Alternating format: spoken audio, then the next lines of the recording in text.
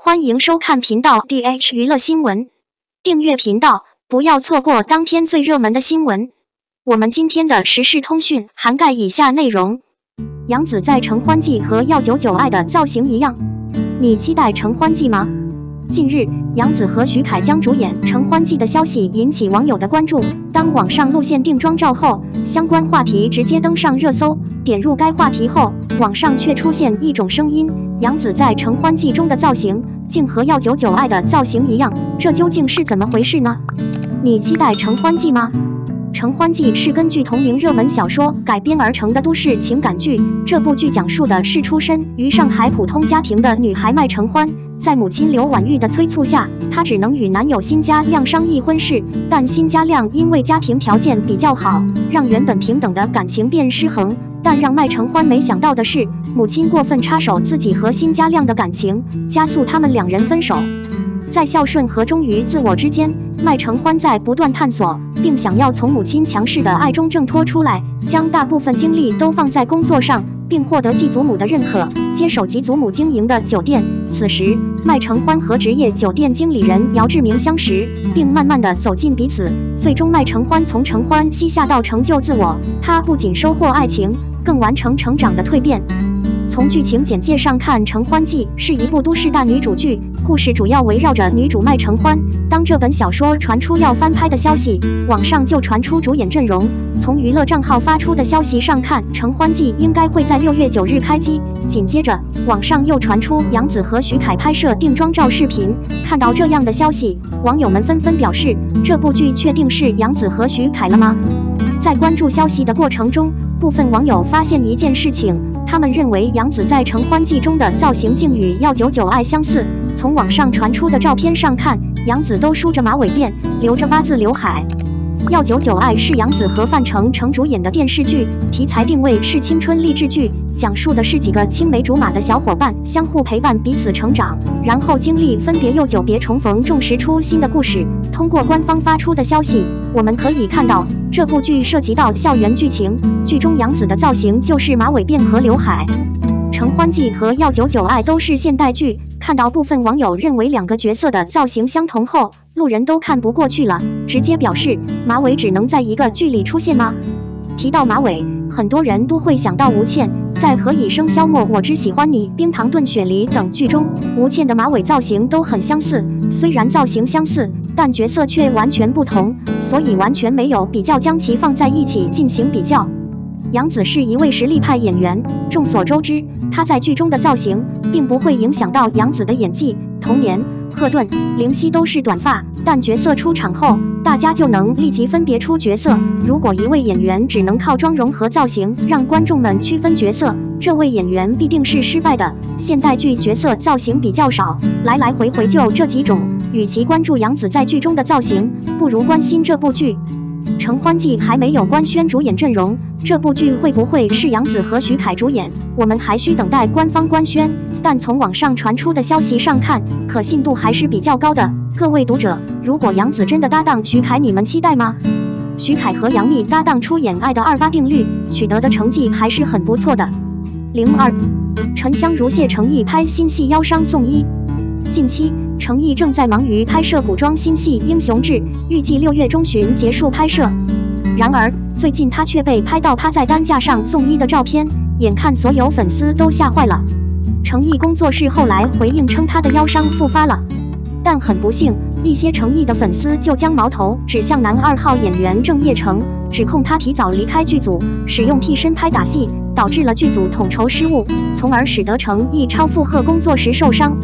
更令人不满的是，郑业成的一些粉丝居然在看到成毅受伤后发文调侃，并引发了成毅粉丝的不满和愤怒，结果还没到拍摄结束，就已经开始撕了起来。成毅在2020年凭借精湛的演技在古装剧《琉璃》中走红，并在去年与杨紫搭档主演《沉香如屑》火速爆红，成为了备受瞩目的一线小生。未来即将播出的《莲花楼英雄志》也都备受期待，尤其是《英雄志》在1月份宣布开机时，就在待播剧榜上傲视群雄，可见其受到了极大的关注。不过，近日男主角成毅被曝光趴在担架上被送往医院的照片，让所有粉丝都惊呆了。昨天，成毅工作室发文表示，成毅在拍戏期间腰部受到了伤害，并被剧组及时送往医院治疗。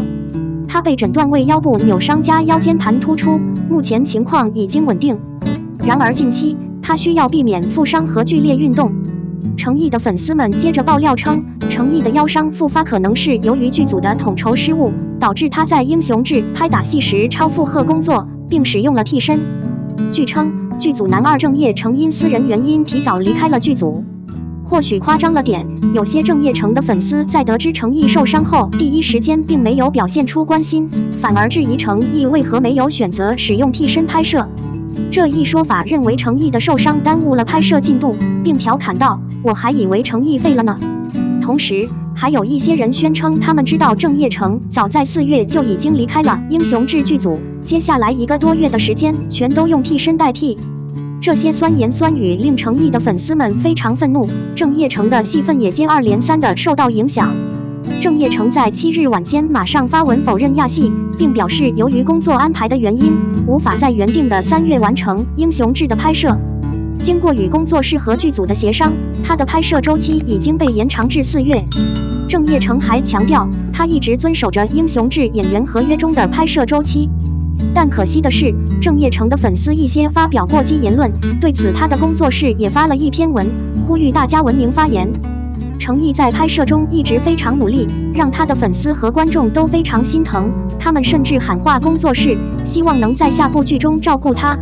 成毅受伤郑业成被牵连，好友晒图还原真相，怒斥粉丝欺人太甚。郑业成近期突然受到不少关注，主要是因为此前和成毅共同拍摄《英雄志》，但在成毅受伤后被牵连下场，遭到一些不理智的成毅粉丝疯狂辱骂。事情逐渐发酵后，郑业成的好友鲁家亮突然发文表示自己实在忍不了，必须发出来，晒出各种聊天记录以及合照还原事情真相。这位郑业成的好友表示，1月初郑业成就联系他告知训练过程中膝盖受伤，不想耽误工作，所以希望尽快安排治疗。恰巧自己刚断了2根韧带，所以把医生推荐给他。郑业成在1月6日进行了半月板3/4切除手术，术后第2天就努力复健，静养期也直接奔赴横店等待剧组安排。为了证明自己的可信度，他还晒出了聊天记录以及照片作证，能够看到拍摄的时间、地点以及聊天记录中的时间都和这位好友说的对应上了，并且医生也表示郑业成人很随和。郑业成的好友之所以会忍不住发声，是觉得看到网络上有太多关于这件事的不实言论，自己其实已经联系了郑业成，想要发出来，可郑业成不想再制造新的话题，实在没想到居然还有人在各大平台发布假消息，简直是太气人了。评论区也有不少粉丝都在感谢帮忙澄清发声。粉丝帮忙整理了一下郑业成的行程图，能够看到郑业成1月初受伤之后就立马开始复健，为了这部戏切了3/4的半月板，因为签订时间内未完成拍摄，所以配合剧组延长1个月直至杀青。要知道半月板是切了就没办法再长出来的，为了拍戏郑业成确实是很拼了，难怪粉丝好友都替他委屈。随后也有不少网友帮郑业成说话，大部分表示对他很有好感，还有不少人问，感觉他平时挺低调的，不知道这次惹到谁了。之后也有一位微博博主表示，只说一句，郑业成的业内评价很好，也算是帮忙维护了。还有和工作室比较熟悉的业内帮忙说话，表示郑业成非常敬业，不可能为了商务耽误拍戏，戏比天大。这么多相关人士都在帮忙说话，可见郑业成的人品是没话说的。其实事情最初，成毅疑似受伤后话题登上热搜，当时有不少粉丝将矛头直指郑业成，认为是因为郑业成用了替身而导致统筹不当，成毅超负荷拍戏才受伤的，本身就显得有些无理取闹。